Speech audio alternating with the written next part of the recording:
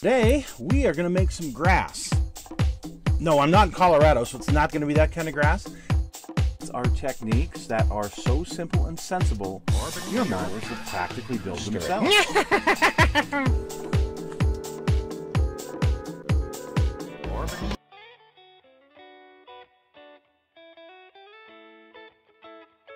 Hello folks, it's Mad Dog Merv and welcome to part 5, the very end of this thing. We're going to put the interior together and get it painted and decaled. We're going to finish up all of the detail parts and get everything together. There's a couple of these segments that we actually filmed at MRS Live that will not be a part of this, but anyway, you'll see the finished product, so here we go.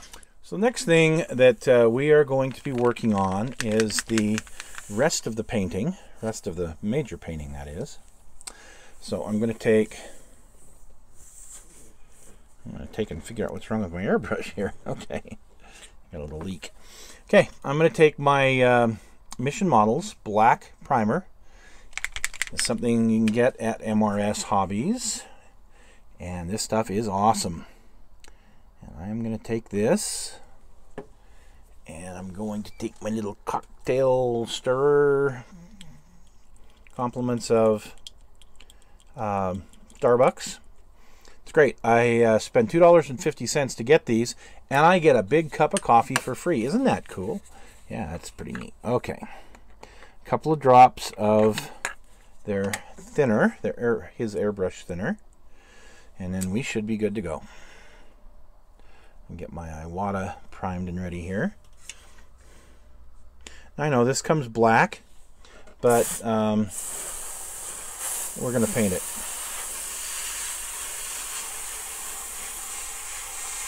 Because we are going to be doing some weathering, detailing, you know, that kind of stuff to it. So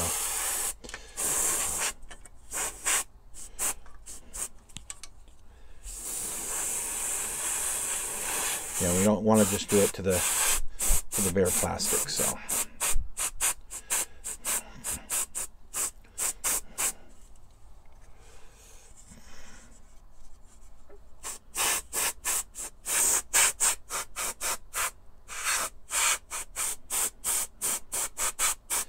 Just a coat of black. Yeah, and then I drop it on the... There you go. That's always good. Drop it on the table. I need to mix up a little bit more. I'm almost out of thinner. Okay. Well, let me go grab my thinner real quick. Now we're going to paint the interior. It's kind of translucent, this white, so I want to make sure it's painted on both sides.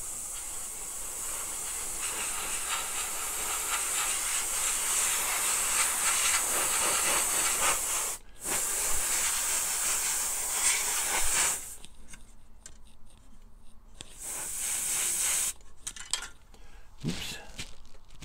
There we go. Got a little cleaning out to do here in the airbrush.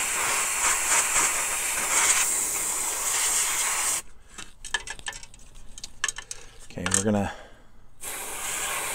paint the interior tub because my carpet is gonna be black. I'm not having a white carpet in this thing.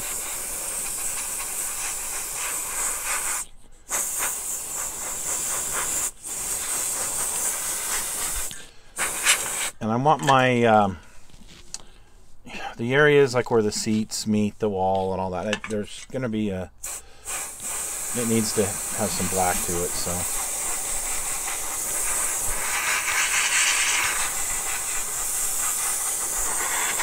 okay.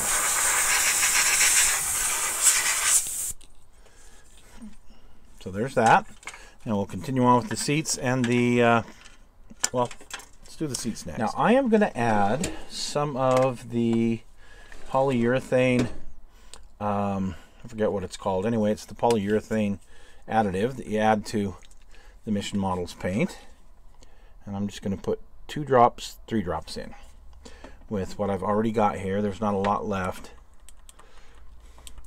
This causes the paint to have a hard shell to it.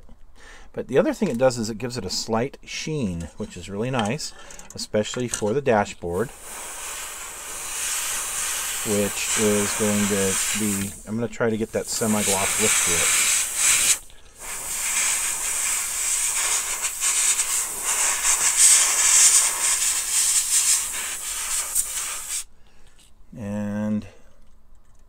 Yeah, that works. Just spray some of the rest of it out here on the seats. Make sure they get covered good. Yeah, I think we're good.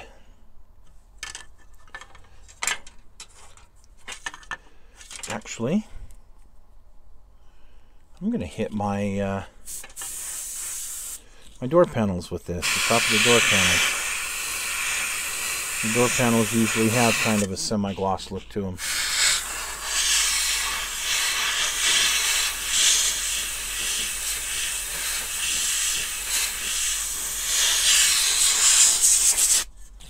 So, aha, there.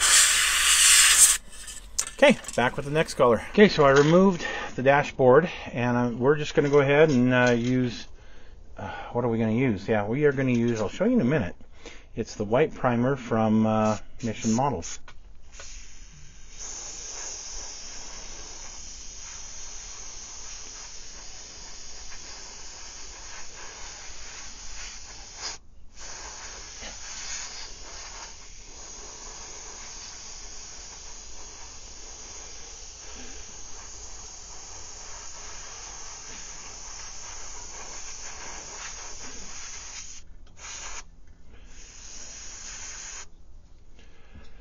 Hey, Rocco.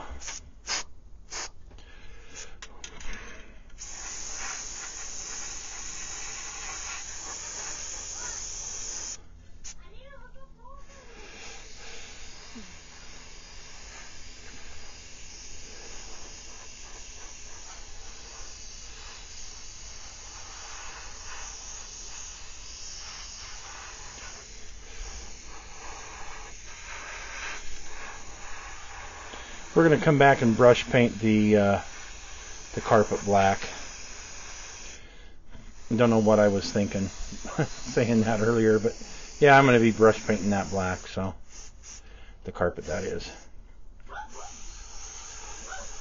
Okay, so there's our interior tub, and I think it turned out pretty good with this paint.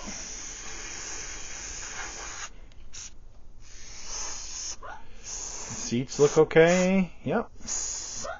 Okay. On to the next step. So let's put the decals on the seat. You can see I've already... There's so many extra decals with this thing. It's wonderful. It gives me a lot of different options. And I went ahead and put this Coke bottle and have a Coke in the back window shelf. Just thought it would be fun because you'll see that through the back window. And now remember, I had to cut the decals really, really close. Really, really close. So, without further ado, we've soaked them here. And we're going to put them... Actually, what I'm going to do, because I want... Remember, it's got that coating on the top. What I'm going to do is I'm just going to go ahead and lay down some Microsol first. And I'm going to put the decal on, so at least the part that does not have any that bonding agent up top. So in other words, some of the raw decal can actually get this decal solvent on it. So my chances of being able to soften the decal are greater. Great. But you can see the pattern on this seat, and we definitely want to try and get it to snug down in there as best as we can. We are going to need a lot of decal solvent, especially with this bonding agent we put on the top, so that we could actually have a decal that wouldn't fall apart. Okay, I would have used decal solvent even if I had really good decals.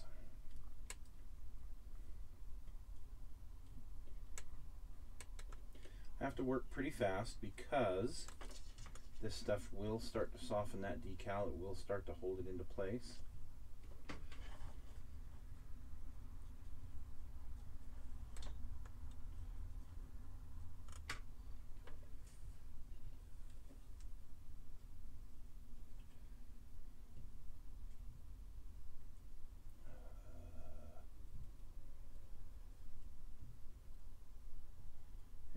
think I got it where I want it. Yay!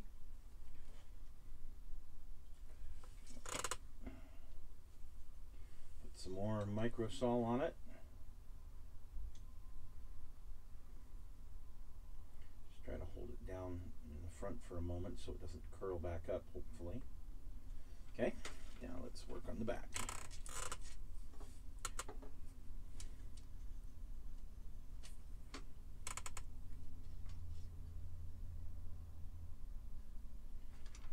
Close to where I want it there. This one I just have to move over a little teeny bit. There we go. There.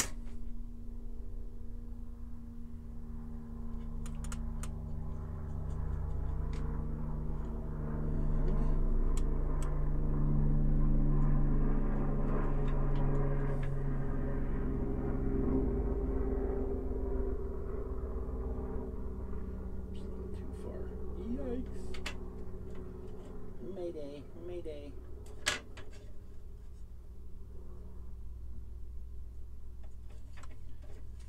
If that had been a decal that wasn't top coated with bonding agent, I probably would have had those just zing right to melt right together.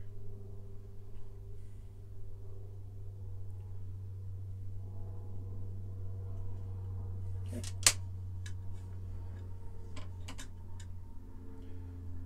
Decal solvent, try to get it down into the cracks there to keep working on the inside of the decal.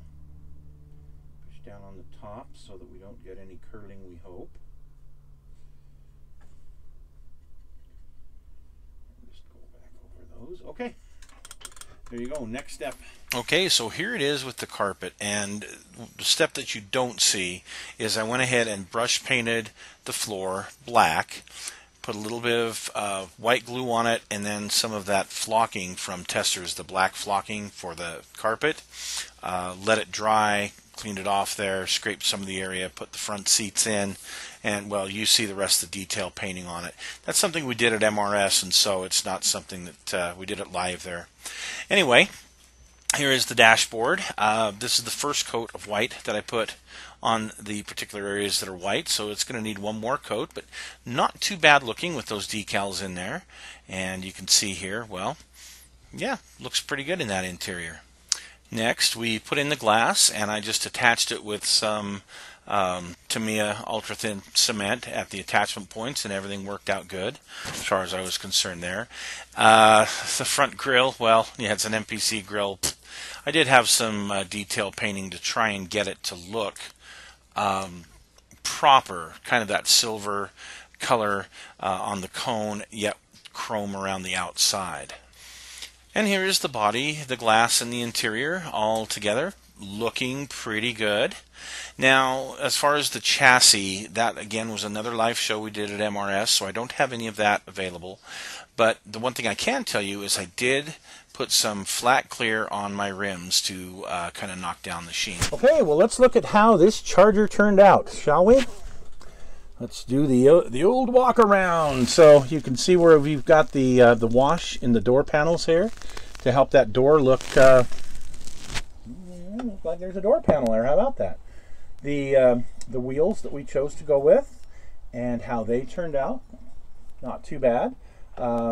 Fairly good rendition of the actual rims, and these tires I think are fine. You know, they're all the same. You don't have that big rake, which I like, but for just a drivable Charger, I think this looks pretty good. I did add something here on the trunk. You can see the case of Coke bottles. This came from my, I think it's a 1937 or 1938 GMC Coca-Cola delivery truck in 124 scale. It's one of those die casts, and it has a whole bunch of these, and I took some of them off, using them on different projects, but I thought it would be perfect, absolutely perfect for this Coca-Cola Charger to have a case of Coke sitting on the back. Yeah, that'd be fun. So here you go, the back window. You can see through the back window and have a Coke. Don't mind if I do. I mean, that's really getting me thirsty, I'll tell you. You look on inside and see the interior. through the windows very good. It does have that green tint to it, but you really can't tell just looking at the window, which I thought was interesting. I thought it'd be more pronounced, but that's okay. Here's how everything turned out as far as that paint. It doesn't have that super high gloss that a lot of guys like to do. You know, they'll put that glossy coat and all that crap on it. And okay, I wanted mine to look more realistic, and these cars from the 60s and 70s, I know, I grew up with them, and I know how they look, and they had this nice smooth paint job. They didn't, and they shined, but they didn't have this, you know, overly glossy, you know, shine to them. And that's not what I was after. I was after kind of a stock look. So I think I've achieved it here. Yeah, it's still shiny, and yeah, it's smooth, but it's, you know, it doesn't go overboard, at least in my opinion. So hopefully you like it. And here's our grill and how that turned out. Unfortunately, you know, it's an MPC grill. You know, you can only do so much with it. Same with the taillights. I did everything I could to try and make them accurate. They turned out pretty good. Of course, the Revell kit has, it's a far better kit. This has no engine in it, remember. This is the curbside, and actually I wouldn't want to raise the hood on this anyway. I think it looks good just the way it is, just the way it sits. And there's the underside and how it turned out when it's all complete. Yeah, this is a pretty neat looking model. I'll be honest with you. When I saw that it was a snap together, I thought, no. Curbside, no engine, no. But this is really cool, and you know, it's worth the money to me. And it's a great part of either a Coca-Cola collection or it's a great part of a Charger collection, and I have both, so it's definitely a keeper for me. You can see the license plate there, the Refresh license plate, California Refresh, and the Coca-Cola license plate in the front. So all in all, I really like the way that this thing turned out, and I highly recommend this particular kit. Even though mine had the problem with the decals, we were able to fix it. We were able to touch things up, and well, I hope you like it. So, and I hope you learned something too. So, thanks for joining us, folks, and we'll see you again soon.